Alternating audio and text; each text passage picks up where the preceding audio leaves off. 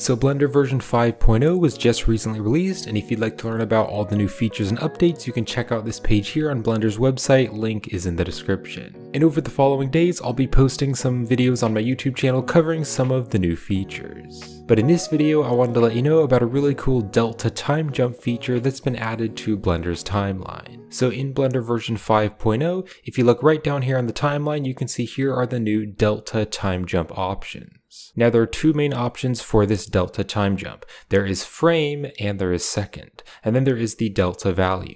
So I'm going to leave it as the default using seconds with the delta at 1. So now when I click on the delta time jump arrows, it's going to move over by 1 second. Whereas normally if I just use the left and right arrows on the keyboard, it's only going to move by 1 frame. But with the delta time jump, it's going to move by 1 second. And that is because I have the jump unit set to seconds and then the deltas to 1. Now if I change the delta to like a 2, now if I go back to the starting here and then just click on the arrows to move it back and forth, it's going to jump by 2 seconds instead. Now the amount of frames that it's going to jump for 1 frame depends on your frame rate. And so right now if I go back to the starting and play this, you can see it's jumping every 24 frames. And that is because if I go right here to the output properties, the default frame rate is set to 24 frames per second in Blender. And so you can see it's going to jump every 24 frames. Or if I set this to like 2, then it's going to jump 2. So instead of 24, it's going to be every 48 frames. Now the shortcut key for this is to hold down the control key and then use the arrows. So normally if you just use the left and right arrows, it's just going to move per frame.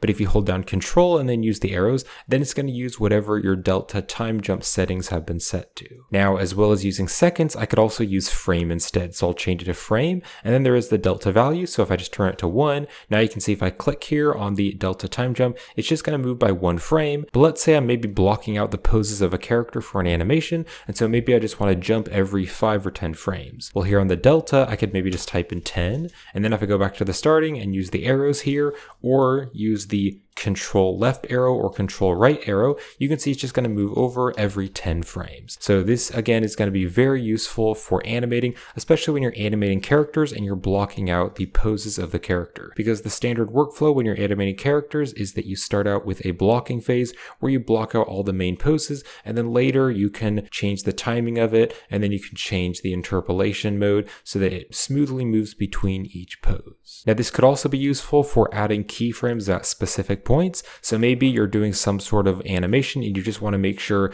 that there's a keyframe every 10 frames or every 20 frames, or maybe every 1 second or every 5 seconds. So I'll just do a very simple animation for example. So let's say I want to change it to second, and then I'll change the delta to 1. So I'll just turn on the auto key and just move the cube here. Then I'll control right arrow, and I'll just move the cube up, control right arrow again, and I'll move the cube over. So now when I play this, there's going to be exactly a second in between each one of these keyframes. So this is a super useful feature for animating. I don't do a ton of animation in Blender, but definitely when I do animation, I'm sure I'll be using this feature. So let me know what you think of this feature in the comments, and let me know if you're going to be using it in your projects. And if you'd like to watch more of my animation tutorials, I have a few animation tutorials to recommend. So I have a video on animation for beginners. I also have a video on the basics of animation and keyframes, and then I also have a graph editor for beginners, and the graph editor is a really useful feature for animating. So if you're more of a beginner to animation and you want to learn more about animation, then I definitely recommend those 3 videos, and links will be in the video description to those videos. So I hope you found this helpful, and thanks for watching.